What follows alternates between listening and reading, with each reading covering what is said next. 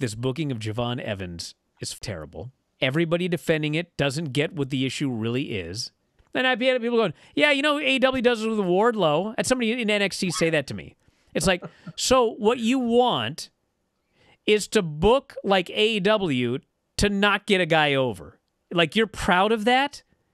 Dude, one of the biggest problems with AEW is this exact same thing they're doing with Javon. We talked about it with Daniel Garcia. Bryan and Vinny, along with Granny and Craig and sometimes other people.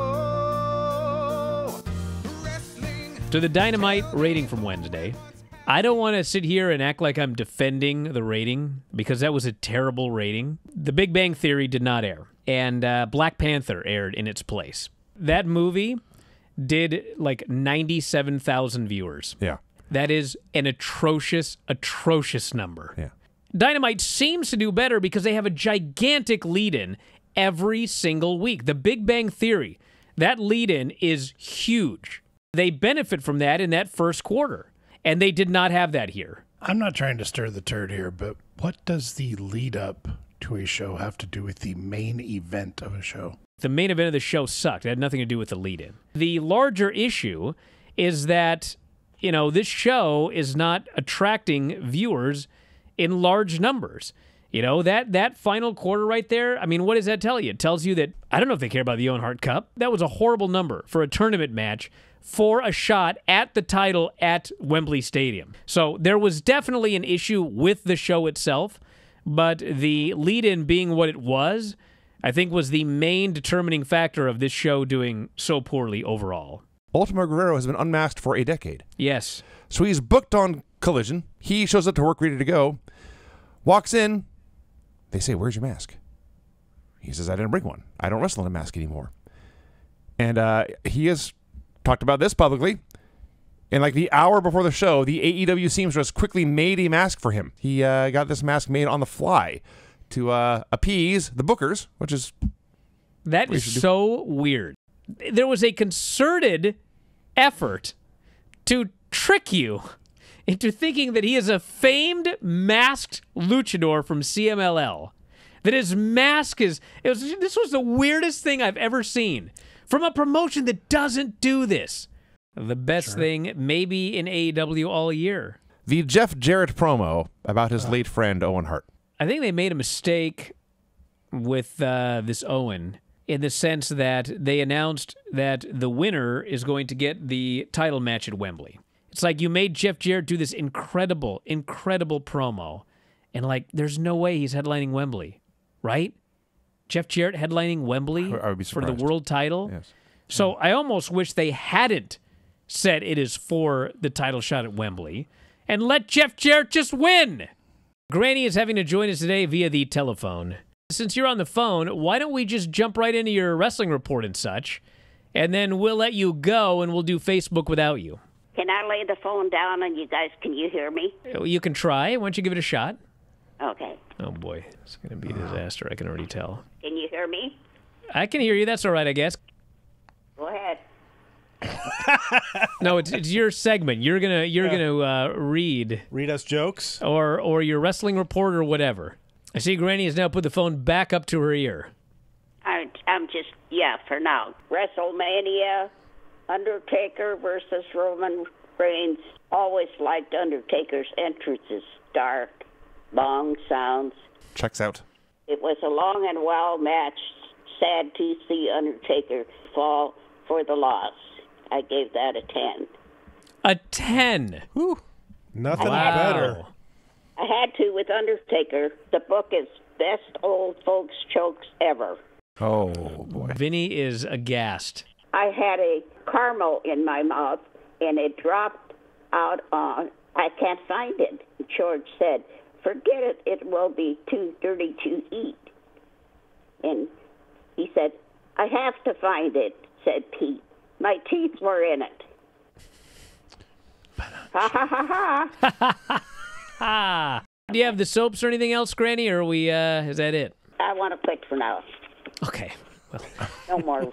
This early Bray Wyatt stuff, just a scary swamp monster. honestly, the best Bray Wyatt and the best Bo Dallas was all this period. They definitely could have done something with Bo Dallas, and it didn't work out like that. And then Bray, they had to go full bore into the hocus pocus. And, there were people that definitely liked it, but it did, I think if we can all be honest here, more harm than good. But it did sell a lot of merch. I will give him that. We are joined by Paul Fontaine, who is replacing Vinny, as Vinny is, I don't even know where he's at today. He leaves literally big pants to fill, but I'll do the best I can. Do your best to do your worst. And then, there you go. How is your daughter? How's my daughter is doing about as well as can be expected. I gotta say the wrestling community was phenomenal with the support. You and Dave and a lot of people in both companies. We got some very nice videos. We got some really nice messages from people really, really high up that would shock you. So that helped us get through it. And she's home now. She's back to smiling and laughing, which is what everybody loves about her. So excellent news. Folks at home and in the arena, tell me how you feel about it. Daniel Garcia versus MJF at Wembley Stadium. What? Really? And it did not get a gigantic reaction. It was kind of like, that's the MJF match at Wembley? Probably Will Ospreay loses on Sunday. He defends only the international title against Daniel Garcia. It is exactly as I've talked about for the last 2 months now. Daniel Garcia's been on a win streak against kind of nobody, but he's been winning. And he'll get another big shot at a title, fail, and then we'll have the Ospreay MJF match for the international title at Wembley. But, obviously, everybody thinks the wild card's going to be Hangman, and it may very well be. And everyone's talking about, well, he could win it, and then he could face Swerve at Wembley. And I'm 99% sure it's Bryan Danielson versus Swerve at Wembley. And the thing with Danielson is, this is his last hurrah. Is he going to win the title? He's never won a title in AEW. He's never won anything in AEW. Mm-hmm. He's going for the world title in front of 40,000 people in one of his last major matches as a full-time performer. Up on the screen comes Hiroshi Tanahashi, and he closes it off by saying the Scissor Ace is coming. Tony Khan, he made the match. The Elite versus Tanahashi and Acclaimed at Forbidden Door. I prefer Tanahashi to Daddy Ass in this match. So, although I think that Daddy Ass is more mobile.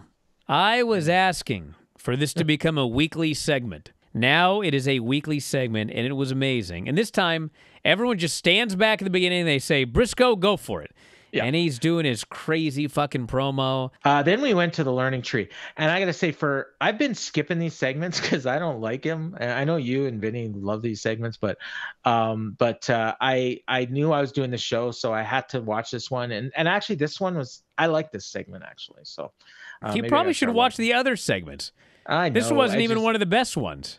Swerve and Will Ospreay against the Gates of Agony. Yes, the Gates of Agony here on a Dynamite main event. I wasn't a super big fan going in of having the two world champions teaming with their opponents, but I thought it worked out. It's kind of the usual AEW thing where in a vacuum, a lot of great segments on this show.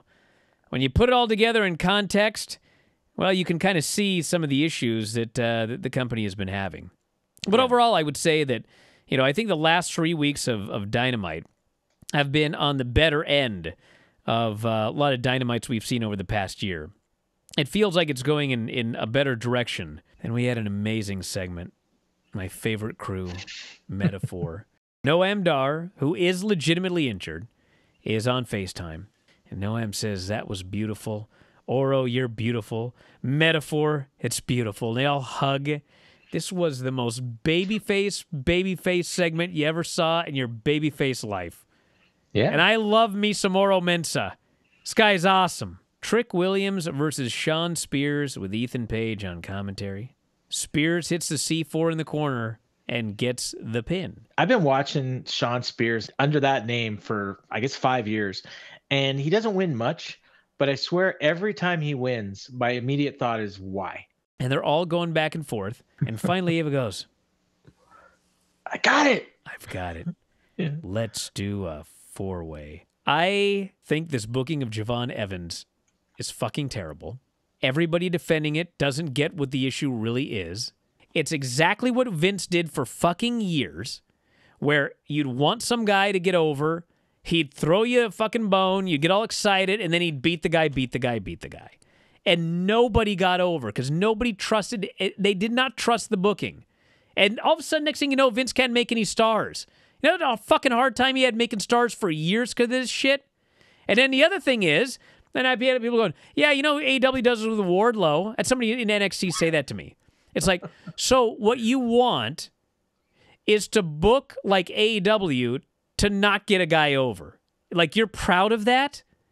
Dude, one of the biggest problems with AEW is this exact same thing they're doing with Javon. We talked about it with Daniel Garcia. If you're one of those guys in NXT, and I know you are because I hear from you, that's always burying AEW in the booking, you're doing the exact same fucking thing with Javon. And no, I'm not trolling.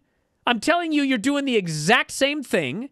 So either quit bitching about the way that AEW books, or if you think what they're doing is stupid, then don't fucking do it. And yes, it's not the end of the world, but you really could have made a star. And instead, you've made just another guy.